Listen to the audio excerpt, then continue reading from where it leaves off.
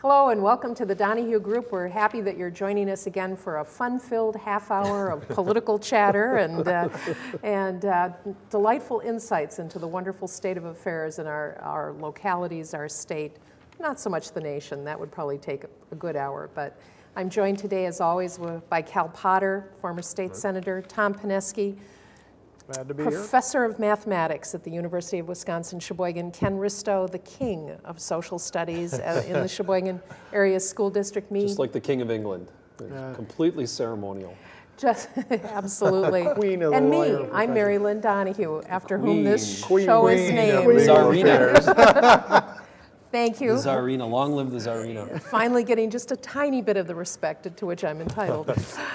We're talking about state affairs, and boy, it's been interesting lately, not so much in what the state has been doing, our wonderful legislators. Which is not much of anything. Yeah, they haven't been, but what people are thinking about. And I'm going to just take a half a second to read from the Journal-Sentinel on Sunday, a poll that came out with a lot of interesting information. This is the most interesting thing to me. Excuse me. The poll asked those who were polled, whose interests elected officials represented the most? Voters' interest, special interest, or the elected officials' interest? Lots of S's there. Only 6%, not 16, not 60, but only 6% thought that their elected officials represented the voters' best interest. 41% thought they were representing special interests, and 48% thought that politicians, elected officials were representing the elected officials' interests. I don't know about you, but that's a pretty stunning number. That kind of tends to put politicians below lawyers, car salesmen, and other assorted ne'er-do-wells in the world. 6% thought that elected officials were representing the voters' interests. What do you think? I think this is a low ranking that they've earned. Well, there you go. I always say you get the government merit pay. You get the government you deserve, and I think people have tended to ignore that we need a new financing system for our government. And as campaigns have become more and more expensive, we've seen people who have gone out and gotten in trouble, particularly in the Madison scene, shaking down people for money. We see it on a federal level in indictments of people who have done cozy and illegal things with the financing of campaigns. I can't help but think people would draw a conclusion that either they're out for their own hides, protect their own hides, or they're out there serving the special interests who wrote the check. And I would agree that the system has got its flaws, but people ought to start thinking about what the solution is. And in my opinion, the solution is to get big money out of campaigns. But it's something that has evolved to be a system that is broken, I think. If you bring it down to numbers, see, 6%, that'd be about one council member would be for the voters, and the rest of the council members are for themselves or special interests. And where do you put the mayor in that? Is he for his own self or the special interests, or is he for the city? You probably get one or two voters, 6% of what, 17, 18 elected officials? Mm-hmm. I think there's a problem, but Americans have never liked legislatures a whole lot. I mean, can anybody name a Congress that was esteemed, in public opinion polls? You got that, and secondly, you've got a whole industry of talk radio, which exists to generate that discussion. I mean, you can't get on the air and say, let's talk about how good government is lately and how they're providing us with services that we need. Who wants to listen to that? Yeah. It's not nearly sexy enough. Well, the media do it. The national media and the state media, all the media like to trash people. Sure. Not just talk radio. Oh, I know. But you've got talk radio, and then you've got talk television, and you've got Bruce Springsteen said 57 channels and nothing on. That's right. So you got to fill those channels with something, and it's got to be 24 hours. What are you going to talk about? And so whether you talk about Hardball by Chris Matthews, you got the whole personification of politics, and politicians become celebrities, and national and state. Yeah, you got certainly that, and you got the reality of raising funds. I wouldn't even want to think about running for public office as much as I'm interested in current Well, there, affairs. bingo. I don't Now, want to raise funds. I don't Yeah. want to stand around prostituting myself, quite frankly.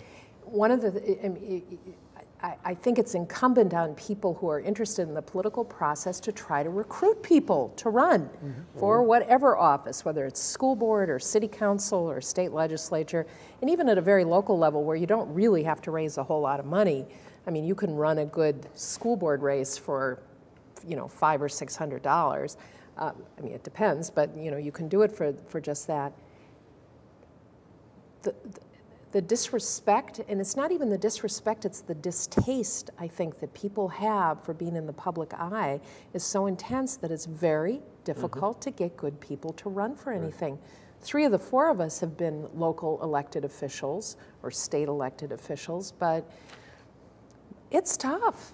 Sure. You know, if you're out trying to recruit people, I know when I left the school board, I was just intent on trying to find somebody who would run in my place, and I did, but boy, it took a lot of work. And in those days, the school board was pretty calm, and still is, but I mean, those were fairly calm times. I left things in such good shape, but you know, it really, I don't know, it was just the 6% that really hit me. You're really buffing up your resume these last couple of episodes. I can't imagine. I can't wonder if you're thinking about contemplating a run for something. Oh, Yeah. I don't know. Are you going to make an announcement here in the air? And you know, I keep batting this microphone, and I'm sure I'm.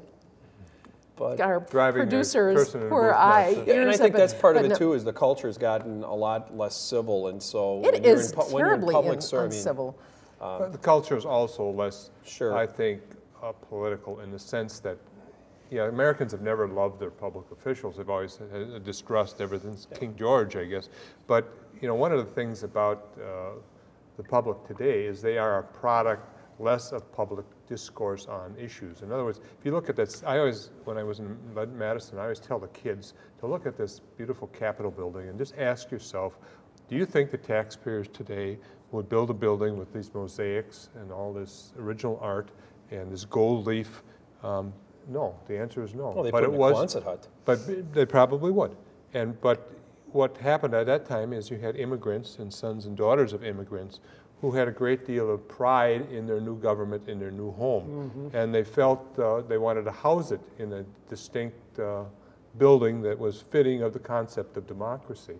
Today, people are a product of sports, consumerism, just a culture that's not so much attuned to coming to this country because of political freedom or seeking a better economic life. They're on a different wavelength. Yeah. And I'm noticing that as I get older, I guess, that the value system differs as you get older. And there are a lot of young people today who don't care about politics or politicians. It just doesn't fit in their whole cultural milieu that they live in. And interestingly enough, and our Wisconsin Academy group has talked one evening about third-party politics in the U.S. and how really literally impossible it is for a third-party candidate to get elected these days to any big office. But there's an interesting movement going on right now in Wisconsin, the Fighting Bob Party. It's not a party, but it's their motto is, this a private fighter, can anyone join? But kind of coming out of the Fighting Bob La Follette tradition, and we've talked a little bit about it, but they had their people's legislature in, I think, Baraboo, and I believe this is the 4th year they've done it. And each year, more and more people come. I think they had about 5,300 people this year, if I'm not mistaken.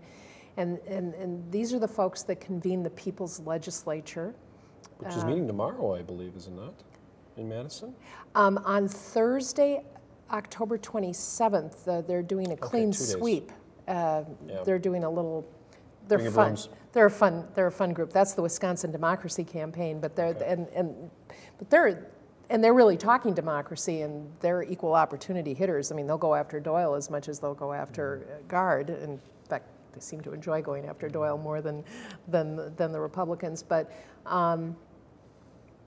there is at least a body of people who are thinking and trying to re-engage with the real political process, which just has to segue into governing, because you become a politician so that you can become a legislator and you can do good things. You know. Doesn't New York State have umpteen political parties. They have the Conservative Party, they have some other kind of party. They Liberal got the Party, I know Liberal that, Party, yeah. they have the Republican, they have about 5 or 6 parties. And candidates always vie to get the endorsement, Republican and Democratic candidates vie to get the endorsement of either the Conservative Party or the Liberal Party. So there's already a model out there for you know. But I'm thinking that these fighting Bob folks are pretty active. I mean, it's certainly a small group when you take it in the vast cosmos of Wisconsin politics, but they're lively, they're fun. The internet allows them to communicate with people in ways that, you know, all these folks have their blogs, and so it is pretty interesting to me that if you have 6% who are happy with where things are going, maybe this is fertile ground for the growth of alternative views, which leads me into the Wisconsin Democracy Campaign, which actually has online since 1996, I believe, a record of all campaign contributions from all state elected officials right there. I mean, if you want to see who Jim Baumgart got money from, or Cal Potter, or Joe Leibham, or you just click on and boy, it's right there, and it's an interesting database.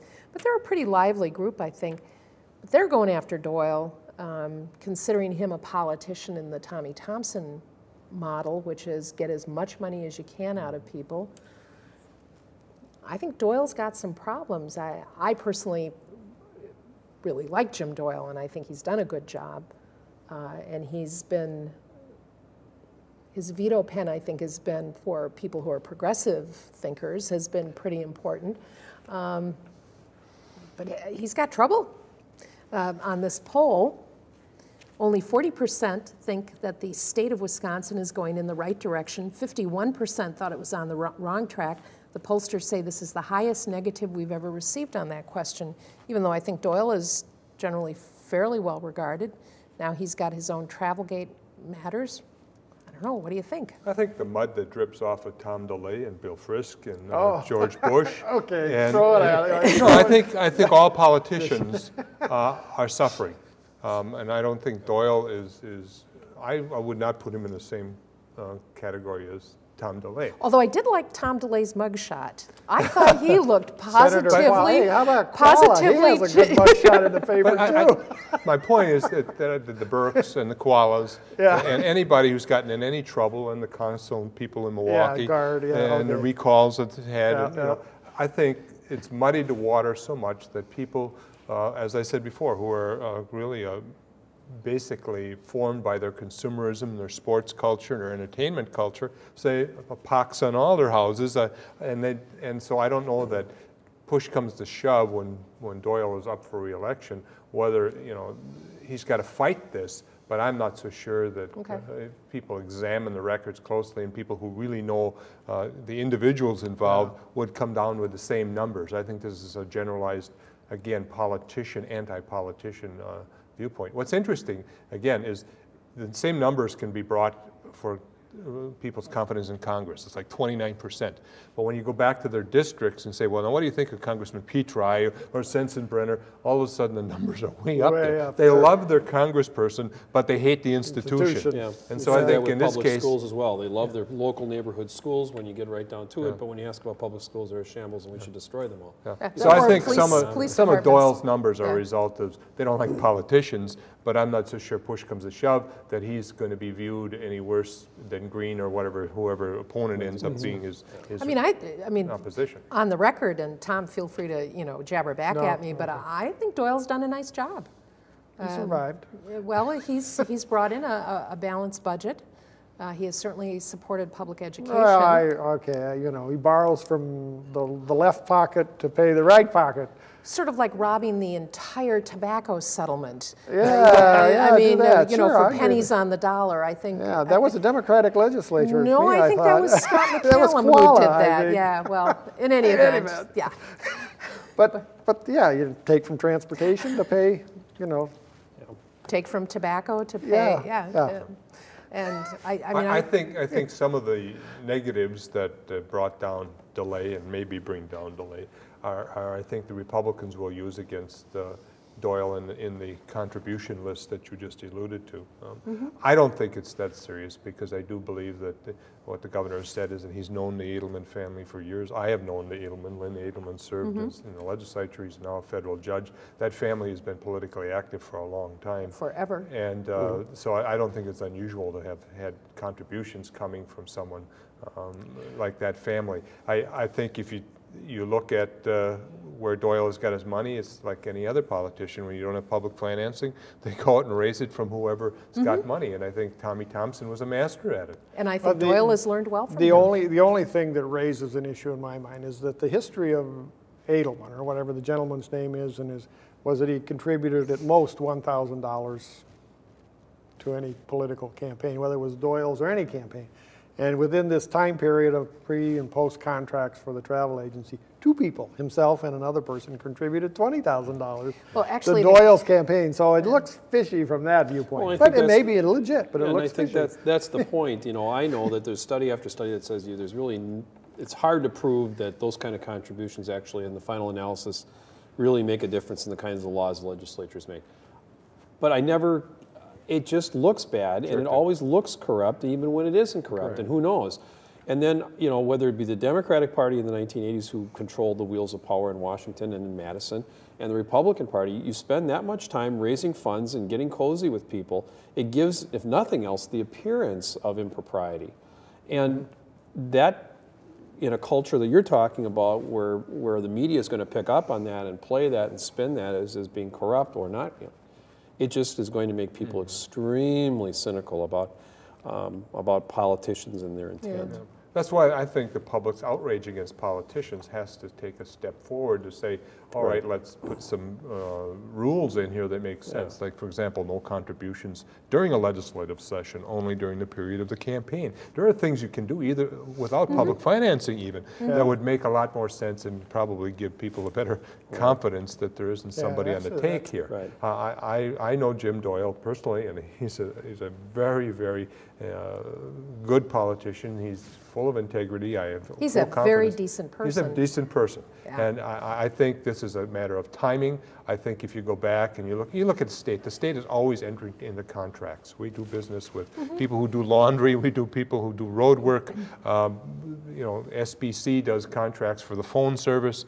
And I think if you go back to Tommy Thompson's years, you probably find executives from SBC who have given money to Tommy Thompson while their company had a contract with the state for phone service. And you could probably draw all kinds of conclusions if you wanted to from that type of interaction. But the fact of the matter is, government doesn't provide all the services. It does contract with the private sector, and people who are in the private sector do give to politicians. And so that's the bad part about the whole public, to me, private corporations and so on being involved in campaigns. And if people don't want to change that to public financing, then we have to do another thing, and that is control when those contributions are made. And we don't want to seemingly want to do that either. So it's really a dilemma that it's in the people's hands to start asking and expecting these changes, but they don't take the next step. And I attribute it to, I guess, the fact that they just are so apolitical, have stepped back so much from their previous generations, nobody has a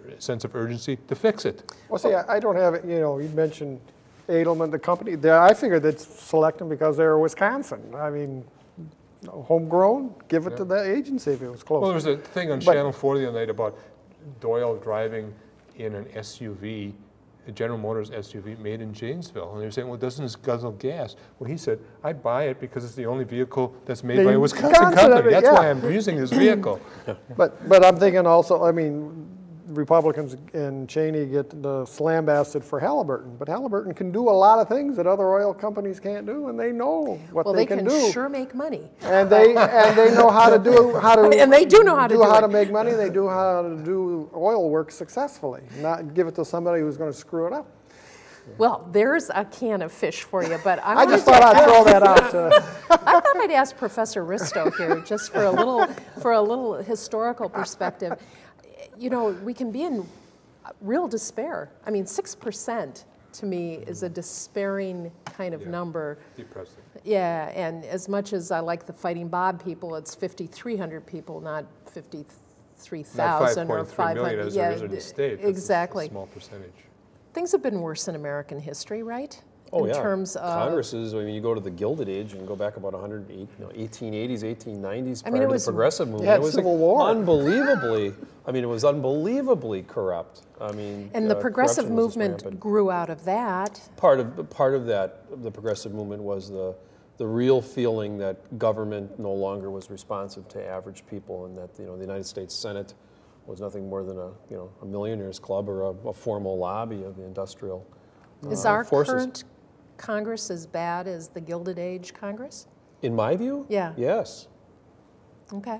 Yes, but I want to step back. So to where's that, the Progressive Party coming? Part of it's that, but part of it is that I think as a society we're just deeply split about some really fundamental issues in our history, and so when I see the Congress being extremely partisan, so I want to separate that. There's certain things that the Congress is extremely partisan about, and I think it's because we just are extremely divided as a people. But then you start looking at the sort of tax legislation and the loopholes and the last energy bill. I mean, say what you want, Democrats and Republicans were both in the trough in the transportation bill. And we're not even thinking about cutting those programs to fund supporting New Orleans reconstruction. In fact, right now it looks like the House on the one side wants to take monies out of the food stamp program to rebuild New Orleans, and the Democrats and Republicans, they seem to have a coalition to be able to do that. The Senate is thinking about leaning toward Medicare cuts, for goodness sakes. Well, they want to take them. What I heard, just to put it in balance, I heard that there's a lot of money in the food stamp program that's not being used. Right. So Well, that's instead because of we don't allocate advertise it. Yeah. use it somewhere else. Yeah, if it's not put it being in the context. Yeah, but so I guess I want to separate some issues. We're partisan because we just are in a part in our history where we're deeply, like pre-Civil War, just really strongly. There's no consensus. And there's other things. You start looking at the kinds of legislation that's passed, and it's just obviously those guys are writing the checks and they're getting what they want. Yeah. And it's pandering to groups that have evolved to be very strongly in the hearts of voters. I have seen it over the years I spent in office, more and more one issue. I mean, there's a gun group out there that's all they care about is gun legislation. There's an anti-abortion group that's all they care about that issue. And then there's some people that are homophobic. You can go right down the line. And so politicians, not only do they pander to the check writers, they pander to a constituency out there that follows very intently and evaluates candidates on one issue. On one issue, yeah. And so that's the interesting part here too. People will say very bad things about politicians in general, but when you start getting into these camps of the one issue voter, they'll say, oh yeah, I like this person immensely because they vote right on my issue. Even though I don't like any politician, I love this person 99.9% of the time. And so when you've got that type of perception of what politicians should be doing for you, and how well they're doing is based on one issue, that's another complicating factor that has evolved. Well, and that brings up also, there used to be in the Congress and in other legislatures some real party discipline. And part of that was political parties were stronger. Now, sometimes we don't like that. We don't like having, say what you want about Tom DeLay, but he delivered the votes on the floor. Sometimes he had to extend voting time, but He delivered. But he delivered, and there was some real party discipline. That could be good news or bad news depending on where you are on that issue. But what happens when a candidate can raise the kind of funds independently of the party, they get awfully independent, and it's awfully tough then to find compromises and consensus, like you say, like you had in the 50s and the 60s. Yeah. And television has changed that too. It allows candidates to really develop a base of support outside of the party. And parties have gotten weaker and weaker and weaker. To the point, and I don't care if it happens to be Tom DeLay right now because they're in power, but in the 80s it was Jim Wright or somebody else. Those guys are raising so much funds in terms of their own personality. They're like the godfather of politics. They're writing checks out to people who need campaign funds. And looking for creative issues. And Chuck's the same way, right? Looking for creative issues wasn't the mode of operation. It was keeping your power, raising funds, and try to be creative about something didn't exist. And say what you want. Newt Gingrich is the first to be talking about the fact that this is the party that I supposedly helped bring into being 20 years ago or 15 years ago. Yeah, he had creative ideas. He had a lot of good ideas. Yeah. Well, and I do think that there are just some things that happen, and it's just endemic in politicians are going to have to be politicians to raise money, and they're going to have to please certain interest groups and so forth. But it just seems like the thread is becoming undone, and you know the ends are fraying, and I have some fear for, or just look at opportunities. I keep coming back to, we talked about episodes ago, is that most districts aren't competitive anymore. Exactly. And so why reach consensus and reach out to the people in your district when you know that you're a shoo-in? Yeah. And you got to keep those particular people happy. So you got that dynamic going on as well. Yeah. Sure. Well, that's another one of those reforms. Not only can you reform the political contribution thing by controlling when those contributions are given, but you could also have a commission that now sets up the districts to try to provide some competitiveness. And Iowa does that real well. Right. And there's some states that have taken that step, but there are probably 2 out of 50 that have done that. Schwarzenegger's trying to do that in California, and he's run into resistance because all their state officials, every district they ran, got reelected. Even though he campaigned against some of them, they still got reelected. And redistricting was a real art in California. Phil Burton of the Hill-Burton Act. Phil Burton had so much power in California, but he was always very careful as he exercised his redistricting power to make sure that there were at least some districts that were competitive and some districts that the Democrats could, that it was balanced. So that in spite of having this huge amount of power, he's just a fascinating political figure, having this huge amount of power, that he kept things competitive. And I think understanding that if you don't do that, the whole system does fall down. Well, that's the old saying, if you've got power, you put a little, you leave a little on the table. Leave a little on the table. And that's exactly the point, is that even the minority prefers the situation this way, because at least they're getting reelected and they're getting funds. From those of us who have run for office, and I've said this before too, is that we're fully in favor of competitive districts and elections, but isn't it nice when you don't have an opponent? I mean, it really is. That's right. We've got to wrap up and just a couple minutes left, but any bets on Peg Lautenschlager? The polls came out a little more favorably than we might have thought. This woman is a scrapper. She is a hard worker, and boy, she is undaunted after the drunk driving charge, facing breast cancer, and has really come back from that and is doing fairly well in the polling against 2 Republicans, Paul Bucher, whose name is somewhat known, and Van somebody, I apologize. I can't remember that fellow's name. Van Hollen, I think the name is. Will Peg win in 2006? Will Kathleen Falk jump into the race? If Kathleen Falk, okay, I'll go right on the line. Kathleen Falk steps in, she's toast. Okay. If Falk doesn't, she's going to be fine. I'm surprised by the numbers, but then again, you know, we're not in campaign time. She's coming off of not only the positives of time passage since those acts, but also the conviction of the deer hunter up in northern Wisconsin, where she took on the trial. Well, we'll see. Thanks. It's been fun.